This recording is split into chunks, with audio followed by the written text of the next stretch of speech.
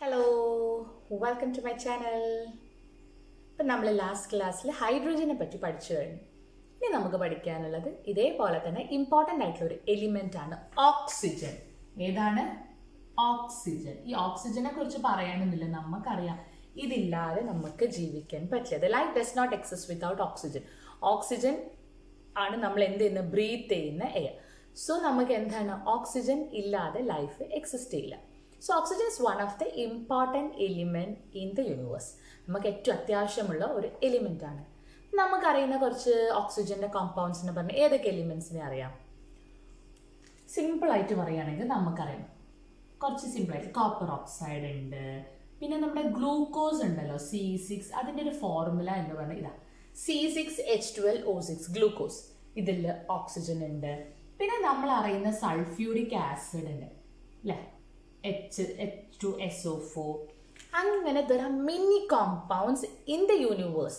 അപ്പം നമ്മുടെ ചുറ്റുവട്ടത്ത് തന്നെ കുറേ കോമ്പൗണ്ട്സ് ഉണ്ട്, ഓക്സിജൻ റിലേറ്റഡ് ആയിട്ടുള്ള കോമ്പൗണ്ട്സ്. അല്ലെങ്കിൽ നമുക്ക് തന്നെ അറിയാം, നമ്മുടെ പെട്ടെന്ന് പുറത്ത് കുറേ ഒരു ബ്രാസിൻ്റെ പാത്രമൊക്കെ, അല്ലെങ്കിൽ നമ്മളൊരു അയൺ വേണ്ട, ഏറ്റവും എളുപ്പത്തിൽ പറയുന്നത് അയൺ നെയിൽ ഉണ്ടല്ലോ, നമ്മുടെ ആണി കുറേ കാലം ഉപയോഗിക്കാതെ ഇങ്ങനെ പുറത്ത് വെച്ചാൽ അതിൻ്റെ മുകളിൽ റസ്റ്റ് വന്ന് പിടിക്കുന്നതാണ്, ഒരു ബ്രൗൺ കളർ അല്ലേ. ഈ സാധനം എന്ന് പറയുന്നത് അയേൺ ഓക്സൈഡാണ്. അയേൺ ഈ അറ്റ്മോസ്ഫിയറിക് ഓക്സിജനുമായിട്ട് റിയാക്ട് ചെയ്ത് വെള്ളവും ഈ ഓക്സിജനൊക്കെ ആയിട്ട് റിയാക്ട് ചെയ്തിട്ട് അതിൻ്റെ മുകളിൽ റസ്റ്റ് എന്ന് പറഞ്ഞൊരു സാധനം ഉണ്ടാകുന്നത്, അതെന്ന് പറയുന്നത് ഒരു അയേൺ ഓക്സൈഡാണ്. അപ്പോൾ ഡെയിലി ലൈഫിൽ നമുക്ക് ഇഷ്ടക്കണക്കിന് കോമ്പൗണ്ട്സിനെ, ഓക്സിജൻ റിലേറ്റഡ് കോമ്പൗണ്ട്സിനെ കാണാൻ പറ്റുന്നുണ്ട്. പിന്നെ എന്ന് പറഞ്ഞു കഴിഞ്ഞാൽ ഓക്സിജൻ നമ്മുടെ അറ്റ്മോസ്ഫിയറിൽ ഒരു അതിൻ്റെ ഒരു ബാലൻസ് കൃത്യമായിട്ട് വേണം, എന്നാലേ ലൈഫ് എക്സിസ്റ്റ് ചെയ്യുള്ളൂ. ഈ ഒരു ബാലൻസ് മെയിൻറ്റെയിൻ ചെയ്യാൻ നന്നായി ഹെൽപ്പ് ചെയ്യുന്ന ഒരാളാണ് ഗ്രീൻ പ്ലാന്റ്സ്. ഇതൊക്കെ നിങ്ങൾക്ക് അറിയുന്ന കാര്യമാണ് അല്ലേ. നമുക്ക് ഓക്സിജൻ ലെവൽ നമ്മുടെ അറ്റ്മോസ്ഫിയറിൽ മെയിൻറ്റെയിൻ ചെയ്യാൻ വളരെ ഹെൽപ്ഫുൾ ആയിട്ടുള്ള ഒരാൾക്കാരാണ് ഗ്രീൻ പ്ലാന്റ്സ്. ഗ്രീൻ പ്ലാന്റ്സ് എന്താ ചെയ്യുന്നത് പഠിച്ചിട്ടുണ്ടാവും, ഫോട്ടോസിന്തസിസ്. എന്തായിരുന്നു? ഗ്രീൻ പ്ലാന്റ്സ്, അതായത് ലീവ്സ്, ഫുഡ് പ്രിപ്പയർ ചെയ്യാണ് in the presence of sunlight അല്ലേ. സൺലൈറ്റിൽ അവരവരെ ഫുഡ് പ്രിപ്പയർ ചെയ്യുമ്പം the are taking carbon dioxide, നമ്മൾ പുറത്തേക്ക് വിടുന്ന കാർബൺ ഡയോക്സൈഡും സൺലൈറ്റും ഒക്കെ യൂസ് ചെയ്തിട്ട് ദേ ആർ പ്രൊഡ്യൂസിങ് ഓക്സിജൻ. അവരെന്താ പ്രൊഡ്യൂസ് ചെയ്യുന്നത്? ഓക്സിജൻ പുറത്തേക്ക് റിലീസ് ചെയ്യാണ്. അപ്പോൾ ഈ റിലീസ് ചെയ്യുന്ന ഓക്സിജൻ ആണ് ആരാണ് മെയിൻറ്റെയിൻ ചെയ്യാൻ നന്നായി ഹെൽപ്പ് ചെയ്യുന്ന ഒരാൾക്കാരാണ് ഗ്രീൻ പ്ലാന്റ്സ്. അപ്പോൾ നിങ്ങൾക്ക് ആ ഒരു ഡയഗ്രാം കാണാം, how the plants R preparing and the chemical reactions of this. അപ്പോൾ കാണാൻ പറ്റുന്നില്ലേ? അപ്പം ഇനി നമ്മൾ പറയാൻ പോകുന്നത് oxygen, presence of oxygen in nature ആണ്. നിങ്ങളുടെ ടെക്സ്റ്റിലുള്ള ടോപ്പിക് തന്നെയാണ്. ഓക്സിജൻ നല്ലൊരു എമൗണ്ടിൽ, നല്ലൊരു പെർസെൻറ്റേജിൽ തന്നെ, ഹൈ എമൗണ്ടിൽ തന്നെ എന്താണ്, oxygen is present in the atmosphere. You can see the chart here. There are so many compounds of oxygen which are present in rocks. നമ്മൾ റോക്സിലും സോയിലും ഒക്കെ കോമ്പൗണ്ട്, അതായത് ഓക്സിജൻ്റെ ഡിഫറെൻറ്റ് ടൈപ്സ് ഓഫ് കോമ്പൗണ്ട്സ് കാണുന്നുണ്ട്. ഇനി നമ്മൾ പറയാൻ പോകുന്നത് വളരെ സിമ്പിളാണ്, how we can prepare oxygen, preparation of oxygen. ഇപ്പം നെക്സ്റ്റ് നമ്മൾ ചെയ്യാൻ പോകുന്നത്, നമ്മൾ ഓക്സിജനെ പ്രിപ്പയർ ചെയ്യാൻ പോവുക ഇൻ ദ ലാബോറട്ടറി. ലബോറട്ടറിയിൽ എങ്ങനെ ഓക്സിജൻ ഗ്യാസിനെ പ്രൊഡ്യൂസ് ചെയ്യാം എന്നുള്ളതാണ് നമ്മൾ നോക്കുന്നത്. അതിന് നിങ്ങൾക്ക് ആവശ്യമുള്ള തിങ്സ്, ദ മെറ്റീരിയൽസ് നീഡഡ് എന്ന് പറഞ്ഞാൽ ഒരു test tube, KMnO4, potassium permanganate, കണ്ടിട്ടുണ്ടോ? ഒരു വയലറ്റ് കളർ ക്രിസ്റ്റൽസ് നിങ്ങളെ ലാബിൽ കാണിച്ചിട്ടുണ്ടോ, പൊട്ടാസ്യം പെർമാഗ്നേറ്റ്. അപ്പോൾ ഒരു ടെസ്റ്റ് ട്യൂബ് വേണം, ഒരു പൊട്ടാസ്യം പെർമാഗ്നേറ്റ് ക്രിസ്റ്റൽസ് വേണം, മാറ്റ് സ്റ്റിക്ക് വേണം. അപ്പം നമ്മൾ ആദ്യം ടെസ്റ്റ് ട്യൂബ് ഹോൾഡറിലൊക്കെ വെച്ച്, ഞാൻ പറഞ്ഞു നമുക്ക് ഇത് ചെയ്യാനുള്ള സെറ്റപ്പ് ഒന്നും നമുക്കില്ല, അപ്പോൾ നിങ്ങൾ ഇത് നിങ്ങളുടെ ലാബിൽ ചെയ്യുന്നതായിരിക്കും, ജസ്റ്റ് എക്സ്പ്ലനേഷൻ തരാം. You can see the picture here. അപ്പോൾ നമ്മൾ എന്താ ചെയ്തത്, ഒരു ടെസ്റ്റ് ട്യൂബിൽ കുറച്ച് KMnO4 എടുക്കുക. എന്നിട്ട് ഈ KMnO4 നമ്മുടെ സ്പിരിറ്റ് ലാബിൽ യൂസ് ചെയ്യുന്ന ലാമ്പാണ് സ്പിരിറ്റ് ലാമ്പ് അല്ലേ, അത് വെച്ചിട്ട് പതിയെ കത്തിച്ചിട്ട് ഒന്ന് നോക്കുക. അപ്പോൾ എന്നിട്ട് അത് കത്തി ഇങ്ങനെ നിൽക്കുമ്പോൾ, അതായത് താഴെ ചൂടാക്കി കൊടുക്കുക. അതായത് KMnO4 കത്തിക്കാന്നല്ല ഉദ്ദേശിച്ചത്, നമ്മൾ ആ ടെസ്റ്റ് ട്യൂബിൽ KMnO4 ഇട്ട് അതിനിങ്ങനെ ഹീറ്റ് ചെയ്യുക. ഹീറ്റ് ചെയ്തിങ്ങനെ പുറത്തേക്ക് വരുന്ന സമയത്ത്, പുറത്തേക്ക് നമ്മളൊന്നും കാണില്ല, നമ്മൾ എന്ത് ചെയ്യുക, അതിങ്ങനെ ഹീറ്റ് ചെയ്യുമ്പോൾ ഒരു മാറ്റ് സ്റ്റിക്ക് ഇങ്ങനെ കത്തിച്ചിട്ട്, നമ്മൾ ഹൈഡ്രജൻ്റെ എക്സ്പെരിമെൻറ്റിൽ ഇതേപോലത്തെ ഒന്ന് ചെയ്തിട്ടുണ്ട്, ഹൈഡ്രജൻ ഗ്യാസ് പ്രൊഡ്യൂസ് ചെയ്യാൻ. എന്നിട്ട് ഒരു കത്തുന്ന മാറ്റ് സ്റ്റിക്ക് ഈ ടെസ്റ്റ് ട്യൂബിൻ്റെ മൗത്തിൽ കൊണ്ട് വയ്ക്കുക. അപ്പോൾ എന്ത് കാണാൻ പറ്റും, നമ്മുടെ ഈ കത്തിച്ച് തീപ്പെട്ടി ഒന്നുകൂടെ നന്നായിട്ട്, അതായത് മാറ്റ് സ്റ്റിക്ക് നന്നായിട്ട് ഒന്നുകൂടെ നല്ലോണം പെട്ടെന്ന് നിങ്ങളുടെ ആടി കത്തുക എന്നൊക്കെ പറയും, നല്ല സ്പീഡിൽ അങ്ങ് കത്തും. അതായത് the matchsticks-ന്റെ ആ ഒരു ഫയർ ഫ്ലെയർ നല്ലോണം കത്താൻ തുടങ്ങും. What may be the reason? അവിടെ പൊട്ടാസ്യം പെർമാഗ്നേറ്റിനെ ചൂടാക്കിയ സമയത്ത് ഓക്സിജൻ, നമുക്കറിയാം നമ്മുടെ ബേണിങ്ങിനെ സപ്പോർട്ട് ചെയ്യുന്ന ആളാണ് ഓക്സിജൻ. അപ്പോൾ എന്ത് പറ്റും, ഈ കത്തുന്നതിലേക്ക് കൂടുതൽ ഓക്സിജൻ ഗ്യാസ് അങ്ങ് പുറത്തേക്ക് വരുമ്പോൾ ഈ മാച്ച് സ്റ്റിക്ക് ഒന്നുകൂടെ നന്നായിട്ട് ആളി അങ്ങ് കത്തും. അതുതന്നെയാണ് ഇവിടെ പറയുന്ന reaction. That is when potassium permanganate is heated in a test tube and a matchstick, a burning matchstick is brought near its mouth. The matchsticks, or the burning matchsticks flares up nannai anga kattum, flares up. So the reason is that when potassium permanganate is heated, oxygen gas is liberated, which flares up the burning. Adu burning la onnuda nannayittu flares up cheyum. Appo what is the chemical reaction? Avada nadakkunna chemical reaction. അപ്പോൾ എന്താണ് ഇവിടെ നടക്കുന്ന reaction നോക്കാം. That is potassium permanganate. Very important ആണ്. ഈ ഒരു formula നിങ്ങൾ പഠിച്ചിരിക്കണം. സയൻസ് പഠിക്കാൻ നമ്മൾ കണ്ടിന്യൂ ചെയ്യുന്ന ആൾക്കാരാണെങ്കിൽ പൊട്ടാസ്യം പെർമാഗ്നേറ്റിന്റെ ഫോർമുല അറിഞ്ഞിരിക്കണം. KMnO4, potassium permanganate. മാംഗനേറ്റ് ഉണ്ട്, Mn ഉണ്ട്. അപ്പൊ KMnO4 റിയാക്ട് ചെയ്യുന്ന സമയത്ത് നമുക്ക് കിട്ടും O4 plus MnO2 plus oxygen. That oxygen liberated. That is potassium permanganate when it is heated, it produces K2MnO4, potassium manganate, manganese dioxide and oxygen gas. ഇത്രയും സാധനങ്ങൾ liberate ചെയ്തിട്ടുണ്ട്. ഇത് എളുപ്പമാണ്, ചിന്തിക്കാനൊന്നുമില്ല.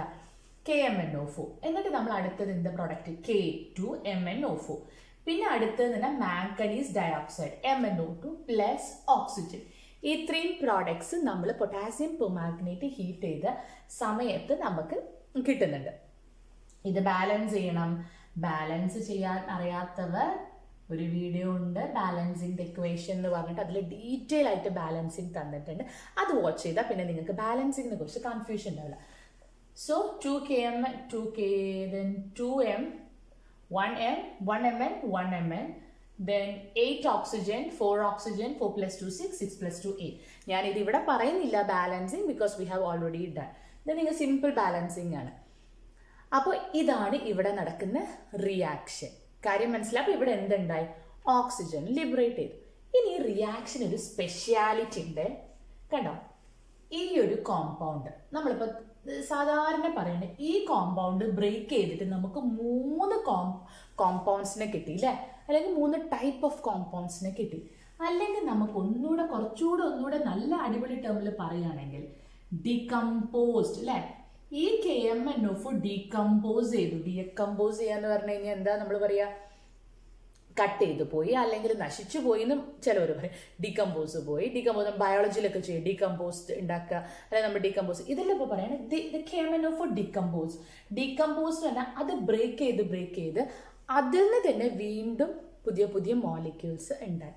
അപ്പോൾ this type of reaction is known as decomposition reaction. This type of reaction is known as decomposition. ഈ റിയാക്ഷന് പറയുന്ന പേരെന്താണ്?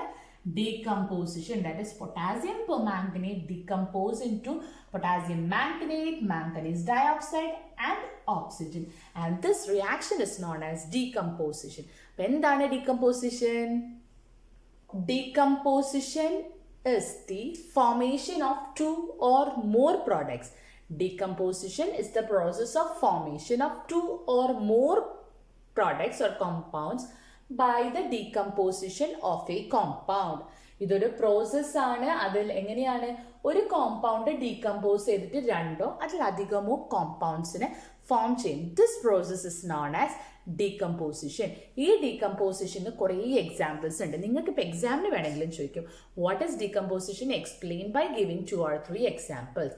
Decomposition, then it's a process of formation of 2 or more molecules by the decomposition of a compound. ഒരു compound decompose ചെയ്യുമ്പോൾ 2ഓ അതിലധികമോ product കിട്ടുന്ന പ്രോസസ്സിനെയാണ് decomposition എന്ന് പറയുന്നത്.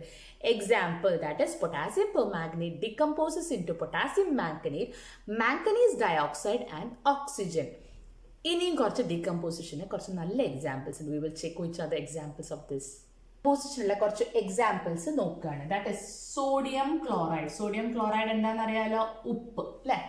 Sodium chloride decomposes to give sodium and Cl2. കണ്ടോ, സോഡിയം ക്ലോറൈഡ് ബ്രേക്ക് ചെയ്തിട്ട് എന്തുണ്ടാവുകയാണ്, decompose ചെയ്തിട്ട് സോഡിയവും chlorine മോളിക്യൂളും. Chlorine ഒരിക്കലും ഒറ്റയ്ക്ക് നിൽക്കാൻ പറ്റാത്ത ഒരാളാണ് ക്ലോറിൻ മോളിക്യൂൾ. ഇത് ബാലൻസ്ഡ് അല്ല, ഇവിടെ 2 ക്ലോറിൻ ഉണ്ട്. So we have to make it 2 here. അപ്പൊ ഇവിടെ 2 ക്ലോറിൻ ഉണ്ടായി, ഇവിടെ ഇപ്പൊ എന്തായി 2 സോഡിയവും ഉണ്ടായി. അപ്പൊ ഇവിടെ എന്തിട്ട് കൊടുക്കണം, 2. ഞാൻ പറഞ്ഞു ഇത് ഡീറ്റെയിൽ ആയിട്ട് ബാലൻസിങ് പറയാത്ത, because we have already done A video on balancing. Next ഇതേപോലെ ഡീകമ്പോസിഷൻ എക്സാമ്പിൾ ആണ് KClO3, potassium chlorate. Potassium chlorate decomposes to give KCl plus O2. KCl plus O2. ഇവിടെ നോക്കുക, ഇവിടെ 3 ഓക്സിജൻ, ഇവിടെ 2 ഓക്സിജൻ. അപ്പം നമ്മൾ ഇവിടെ 2 ഇട്ട് കൊടുക്കും. 2 ഇട്ട് കൊടുത്തു കഴിഞ്ഞാൽ, ബിക്കോസ് 3 ഒരിക്കലും 2നെ 3 ആക്കാൻ പറ്റില്ല, സോ 6 ആക്കുക. ഏറ്റവും സിംപ്ലസ്റ്റ് ആയിട്ടുള്ള കോമ്പൗണ്ട്. അപ്പോൾ 3 2 6. അപ്പോൾ ഇവിടെ എന്തിട്ട് കൊടുക്കണം, 3. 2 പൊട്ടാസ്യം, 2 ക്ലോറിൻ. അപ്പൊ ഇത് ബാലൻസ് ആയി. എന്താ ഒന്നുമില്ല കേട്ടോ, നമ്മളിവിടെ 3 ഉണ്ട്, ഇവിടെ 2 ഉണ്ട്. അപ്പൊ ഈ രണ്ടാളും 2ഉം 3ഉം ആക്കാൻ നമുക്ക് മൾട്ടിപ്ലൈ ചെയ്ത ഒരു നമ്പറും ഇല്ല. സോ അതിന് തൊട്ടടുത്ത ഹോൾ നമ്പർ. അപ്പൊ 3നെ 6ഉം ആക്കുക, 2നെയും 6 ആക്കുക. So we multiply 3 with 2. And ഇത് എന്തിനാ ഇവിടെ ഇടുന്നതെന്നൊക്കെ ഉള്ളത് ഞാൻ ഈ പറഞ്ഞ വളരെ ക്ലാസ്സിൽ ആഡ് ചെയ്യും. So you watch that video. അപ്പം ഇതാണ് ഒരു ഡീകമ്പോസിഷൻ റിയാക്ഷൻ. Then ഒരു decomposition ആണ് hydrogen peroxide decomposes to give water and oxygen. H2O plus O. 2 plus 1 3. 2 oxygen.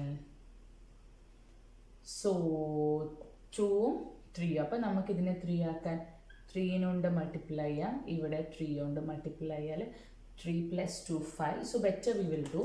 നമ്മൾ ഒരു 2 ആദ്യം കൊടുത്തു നോക്കാം. നമ്മൾ എന്ത് ചെയ്ത് നോക്കുക, വി വിൽ ഗിവ് ഹിയർ 2.